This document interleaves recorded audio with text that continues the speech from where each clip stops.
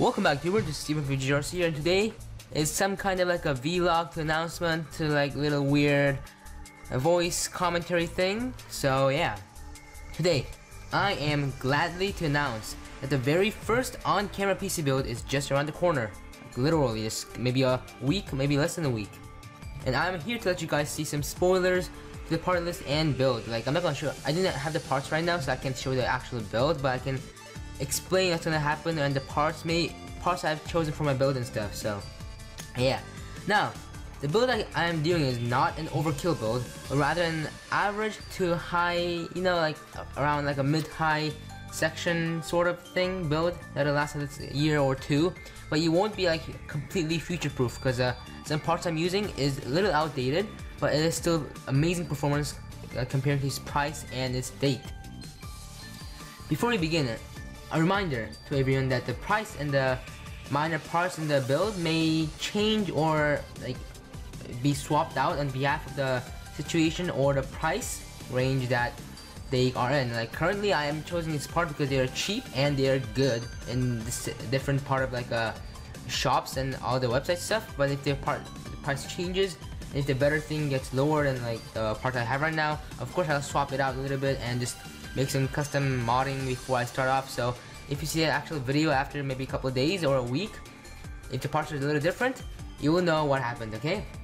So let's get on to it. First and foremost, we have the CPU.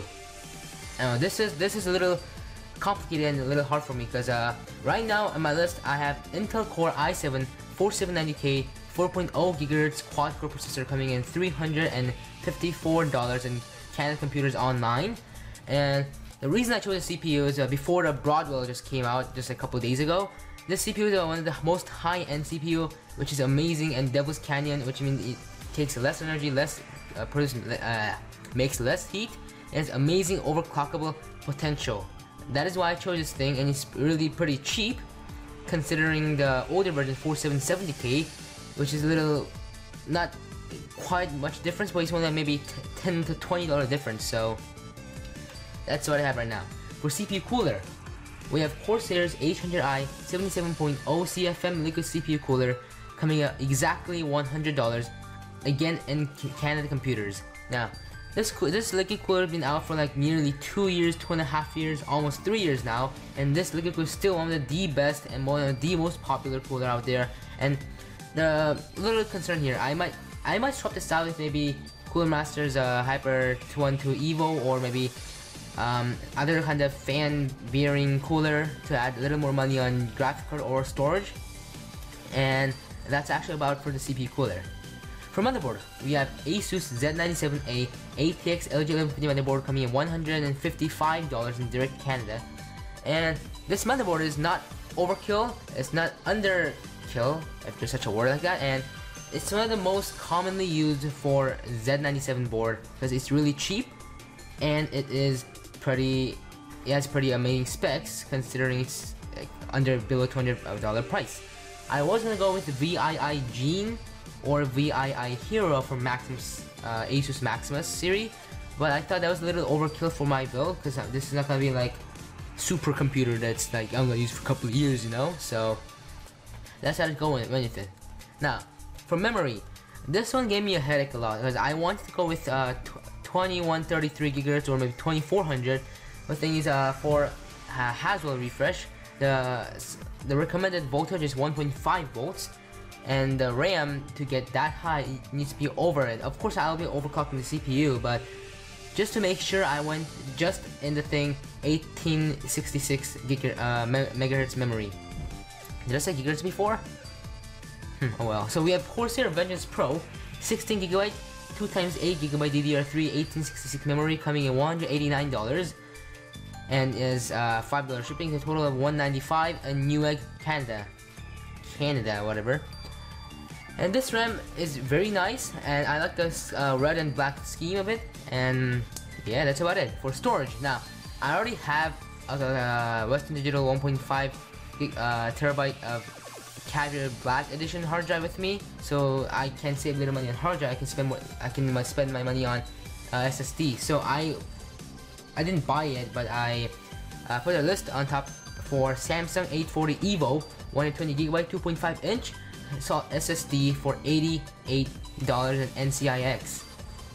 Now this SSD having a lot of good ratings and a lot of good reviews about this, and it lasts long, it's fast on the write and read speed, and it's just spectacular, very solid, very nice drive that can use maybe a year or two, because most SSD have their write and read lifespan. So yeah. For video card, now this is really a stress because I didn't go overkill on video card, so my first choice was a GTX 770, maybe superclock from EVGA, but I have Asus GeForce GTX 780 3GB of DirectCU 2 video card coming in $130 and $20 off for promo, so it's $510 in NCIX. And now for GTX 780, 500 under 550 to 600 is really cheap price, and this particular graphic card had a lot of good ratings with cheap price and it's amazing performance considering this is on the below $600 budget. And this graphic card probably max out like all this game right now out there right now in like 2K, maybe dual 1080p monitors, even maybe 4K at medium settings at minimum 30 frames to 60 frames. So it's perfect, it's good, it'll last like a year or two, even like 3-4 years until there's like a GTX 880 or GTX like 900 series comes out in like future. So yeah. Now for case, this case I spent a little more money on than I intended to. We have Corsair Air 540 ATX mid-tower case coming in $135 on NCIX.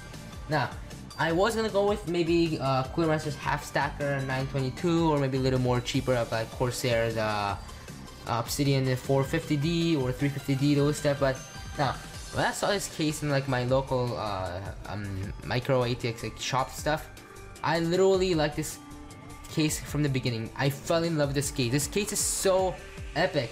Like, first of all, it's square, which is okay. It's very unique for a case, such a case like this. First of all, there's amazing and incredible amount of space in the back side for your cable management, and the front is dedicated for motherboard, CPU, RAM, and like hard drive and liquid cooler only. In back side you have a power supply, extra hard drive storage, and everything is crazy big.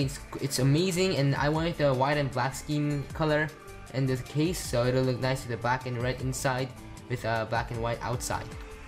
Now for power supply, yeah, since this build is not super overkill stuff, I had to go with a little cheaper power supply, but although it's still pretty good. We have EVGA's Supernova NEX 650 watts 80 plus gold certified fully modular ATX power supply coming in $75. Now you'll be like, well, it's pretty cheap for gold certified and 650 watts, and some people say 650 that's a little low, you should go to 750 or maybe 800. But now in this PCPartPicker.com, it automatically calculates the estimated wattage needed. So but the right now current estimated wattage is 446 watts, and this is 650 watts. It's nearly 200 watts, a little more than 200 watts than needed. And even if you overclock your RAM, your CPU, your graphic card, you'll still have enough plenty watts for your entire computer. And this power supply is from Canon Computers price. It's really cheap, it's pretty good. And yeah, let's go to optical drive. For optical drive, we have LG GH24 NSPO DVD/CD writer coming at $15. It's just one of the regular optical drive you can out there. You can buy two if you want, and that's basically about it for this optical drive. It's a price really cheap for optical drive, I believe, because some of the optical drive I've seen that are not even good, okay, are like $30 to like $100, and that's just crazy, and like maniacs will buy that. And a total currently right now is about $1,600 to $1,700, and I told you guys before, the price may vary in the situation and the date you're in. And this build, I kind of went for sub 2,000 total, if it have to be, and the sub 2,000 includes the monitors too. So now this graphic card, I told you before, GTX 780 will handle 2K, maybe in 4K or 2 1080p monitors. So that's what I went with. I have two Asus V2S24-8H-P 24-inch monitor, 1080p pixel and 2 millisecond, coming in at $199 each. And currently now in New Canada, there's a $20 promo off on each one, and $13 shipping separately, so total of $192. And this monitor is rated very high and amazing quality and amazing brightness. All the color and the refresh is pretty high for this price, so that's what I went with. And I like to have a large monitor space for my background application and stuff. So yeah, the total, base total, including like no promo, no mail-in rebates, no shipping, is $2,044.70 Canadian. And mail-in rebates at promos are total $60 minus $60, and shipping is $30.97. The total of $2,015.67. Now, you'll say, wow, that's pretty cheap for i7 4790K, GTX 780, 16GB of RAM, liquid cooler, SSD, like a good power supply, expensive case, and 2 monitor. And now the reason this is cheap is you don't buy them in single store. So if you buy everything in NCIX or Newegg or single source of websites, it'd be way expensive, but it'd be way easier and way simpler to buy the thing. So that's a price you gotta pay for a cheaper price. You need to have a little more patience. You need to have a little more, what should I say, a little, yeah, patience. That's the only thing. So you gotta wait on all the parts to arrive in different dates, and like all the warranties are different and everything is different. So that's the only price you gotta pay, and it's really good. So total overall, I would say this build is pretty good, and I am planning to build this. I'm planning to order these parts before this weekend, like the coming weekend, in September 7th, before September 7th.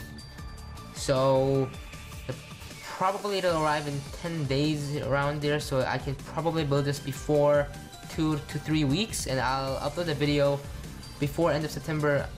Pretty sure, I'm guarantee you that, and I will see you guys later. Not in this video, the next video I'm gonna upload anyway. So I think that's about it. That wraps it up, and if you guys have any comments or any ideas to what build or what parts I should add and or remove in this build, make sure to leave in the comments below. And if you guys liked the video, like. If you guys disliked it, dislike it. And subscribe for more contents coming up every single day, every single weeks, pretty sure, because since you're back to school tomorrow, so I won't be able to make a lot of videos every single week, maybe one video a week or 2. So I'll see you guys later. This is Steven VggRC. I'll see you guys later again, and peace out.